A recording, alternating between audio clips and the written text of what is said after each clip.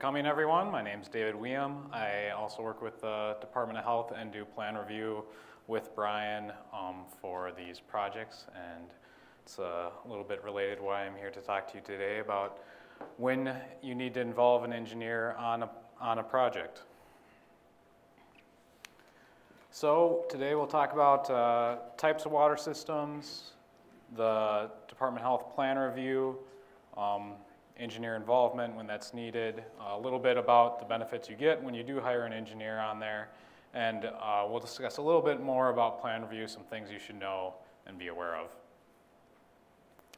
So the types of water systems out there, there's both non-community and community. The non-community are the more of restaurants, campgrounds, things like that. Community are obviously municipalities.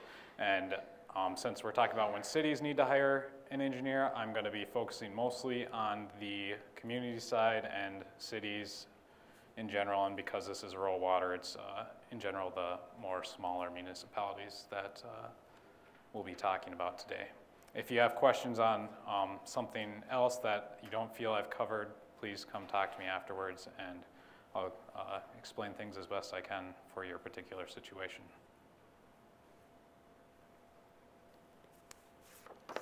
So, about plan review. All public water systems, when doing a water main or like water construction, are required to submit plans, and it is the responsibility of the owner, or in this case you could read that as city, to submit the plans to the Department of Health. They may hire an engineer that will do that for them, and it may be the engineer who, they delegate that responsibility, but in the end, it's the city's responsibility, and if plans aren't submitted, the Department of Health will go after the city and say, hey, you needed to do this, and if it, becomes that big of an issue, it may involve a administrative penalty that will be put on the city by the Department of Health. And the plans need to be both submitted and approved before you start constructing. Keep that in mind. Also, you can't just submit it and then go, okay, let's start digging, but you gotta have it approved first, and then you're good to go. So why is plan review required? Well, it's the law.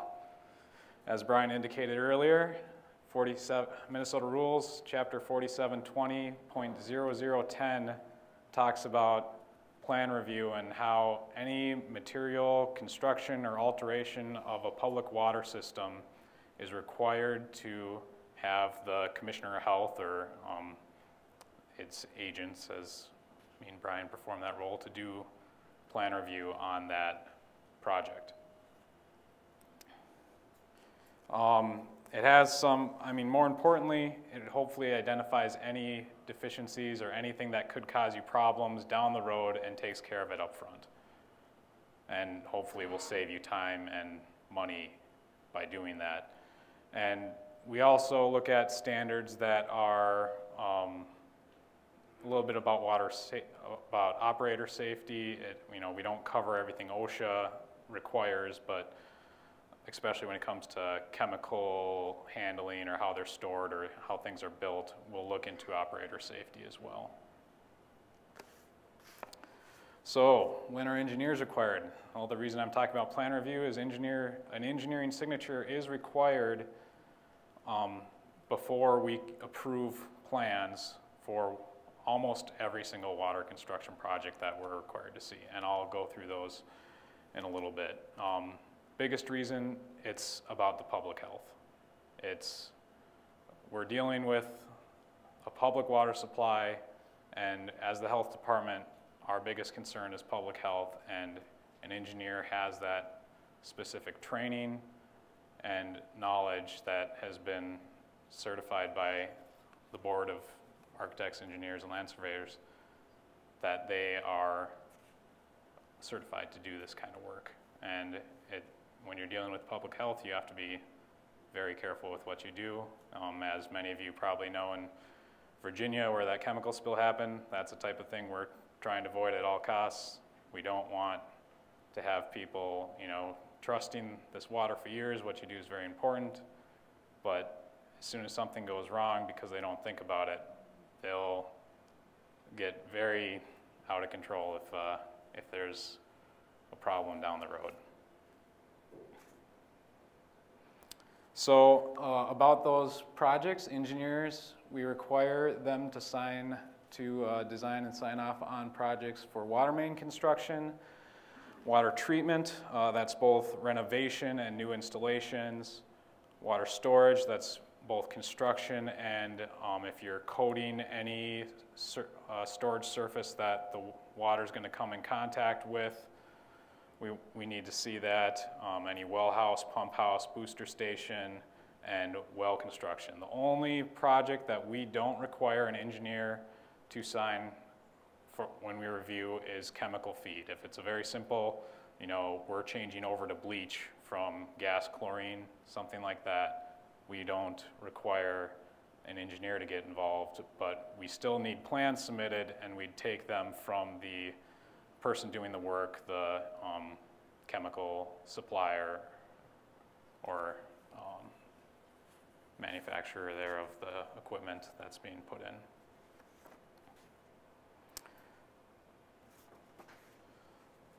So I understand that many of you probably think you got this engineering stuff down pretty well. You know the basics. You got that covered, and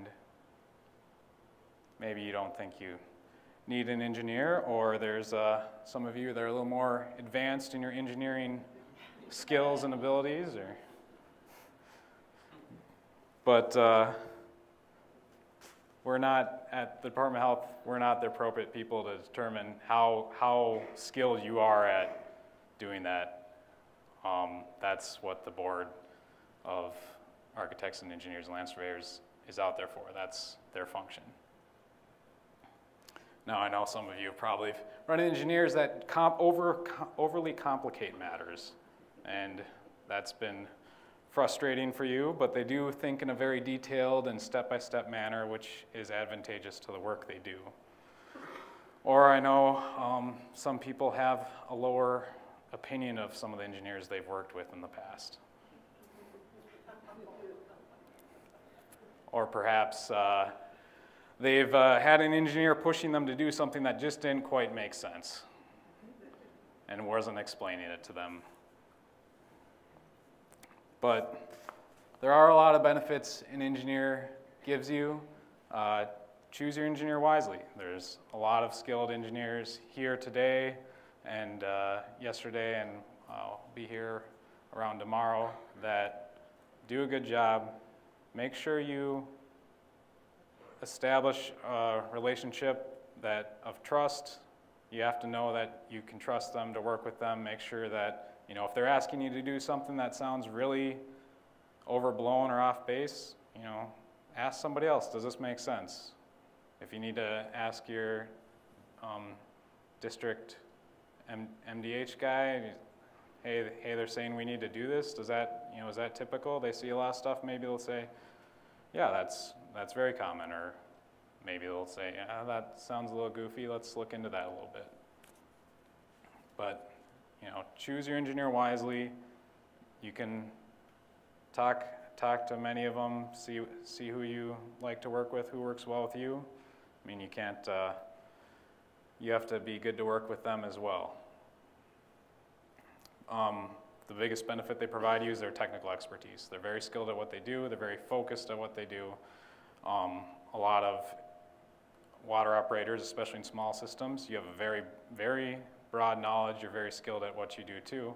And then ideally, the engineer will come alongside and complement your broad base of knowledge and specific knowledge of the area you work in, and can provide their very focused and specific knowledge to get you a very good product that will benefit you in the long run. They, also hopefully take care of any mistakes that could happen, and nothing will save you money in the long run, because as Brian said, a lot of cities will say that they can't afford an engineer, and sometimes we'd say you can't afford not to have an engineer, because if something goes wrong, you don't want to be in that situation. You need their help, and that's why they're around. Their construction documents and specifications they'll provide you with, those are a very critical piece, especially if you're hiring a contractor. That establishes that working relationship, as many of you know, and they can help facilitate that. And the documents, they go over them and review them from time to time, make sure that it's working well for us, that they have everything established, so the city has a good experience when working with them. So hopefully they'll be hired again in the future. And they can guide you through regulations and permitting processes, such as working with us or other agencies or codes or things like that. And they have liability for what they do. They're very careful and picky about what they sign off on, because that's their livelihood and work that they're putting down with their name. It's not just a signature. And they need to look at all the details. If any little thing goes wrong, it's a big deal in the engineering world. More so in structural. That's why I didn't go there. So some general comments about plan review. Make sure your plans are submitted prior to design. Oftentimes we encourage, submit them prior to bidding, because you don't want change orders, and we don't want you to make you have change orders, but sometimes we need to change the way the plans are based off of our rules. And approval needs to take place before construction does. That's just part of the rules. If not, we start sending you nasty letters, and we don't like to do that, and you don't like to get them. If you're wondering anything about plan review, if it's required, what do we need for this? Like Brian said, we have like to have open communication. Call us, talk to us. We'll be glad to help you out however we can. Especially when it comes to treatment, as Brian was discussing earlier, especially the more specialized treatment options. We encourage that you come to us early on and talk to us about it prior to getting really heavily into the design, especially if there's a well or underwater storage, whether that's backwash reclaim or clear well on site of the treatment plant. You can get some offset issues that create problems for us, and we like to get those handled on the front end.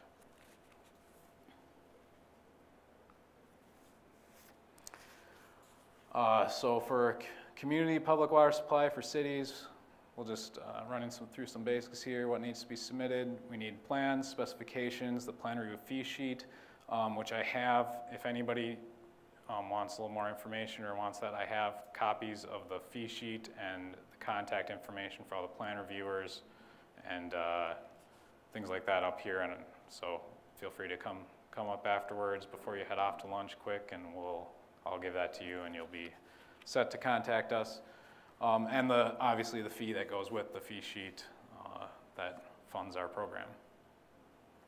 So for a community public water supply, that's any city, municipality. People to contact are Brian Noma, who you just saw, myself, David Weeum. We are the two guys for the Department of Health that look over these things for the state of Minnesota. And once again, I have that contact info up here for later. If it's funded through the Drinking Water Revolving Fund, that takes a little different course. Chad Kolstad will be the guy you talk with. There's his contact info, and I have that up here on this piece of paper as well. He's giving a presentation right now at the finance track, I believe. But he's around. And a little bit about non-community in case anybody needs to know. Plan reviews are also required for non-community systems, for treatment, water storage facilities, or the service line between the well and the, if it's either treatment or a pressure tank or anything like that. And the contact for that is Krishna Mohan. And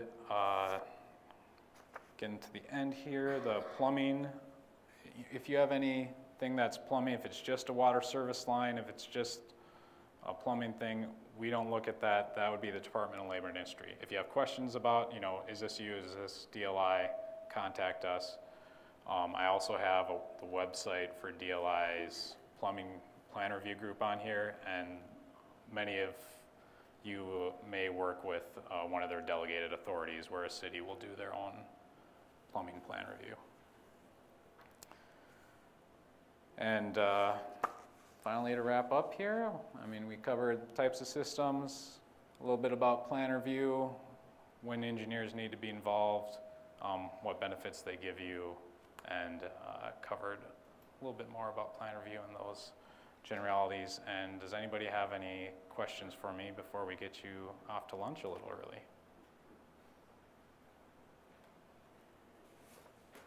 Anything at all for David? No questions? Okay, on occasion it comes up that they build a building, typically may require plan review, but in a situation where they want fire protection, if they're just having a half block of fire protection, no one has to sign. Could that be considered service line, or is that considered main and they have to go through? Could you say that? I didn't quite catch all that, I'm sorry.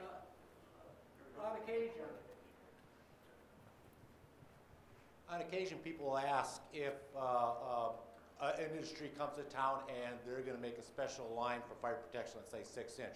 We would normally consider that main, they'd have to do for plan review. But if it's only a service line going up to them only, would they have to put that to plan review? That depends. You can give us a call about situations like that. If they're going to be putting like fire hydrants and stuff all along the property, sometimes we'll see where like a big box store will come in and they'll loop in a big water main all along the property and have fire hydrants everywhere. We will look at those. If it's just, if it's just a bigger service line that just goes straight from the main to the property and hooks up, generally that's not something we need to look at. Does that answer your question? Yeah, okay. Exactly. The other thing that comes up, on occasion they'll have an issue where they got a 4-inch cast and you have a number of breaks on it. In order to have fire hydrants, you got to go 6-inch. So we say, you can do those small projects, but you can't. You have to stay with the physical structure you had before. You're not changing anything. Would we allow that? Would we allow? They have to put in 6 inches in order to have a fire hydrant on it. Let's say they have a small section of main that they want to replace because they have frequent breaks on it. Would that have to go through plan review?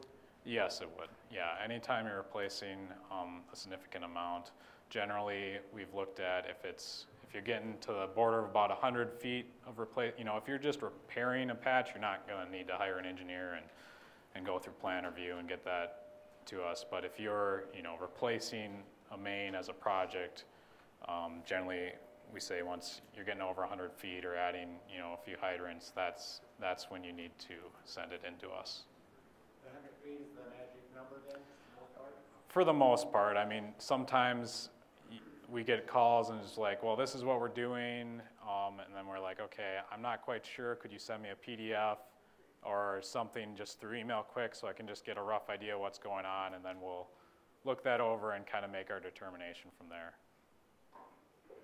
So it's not 200 feet, it's not 300 feet, it's not 500 feet No. under the cover of darkness? Okay. Any other questions? Let's give David a round of applause. We have lunch. Thank you.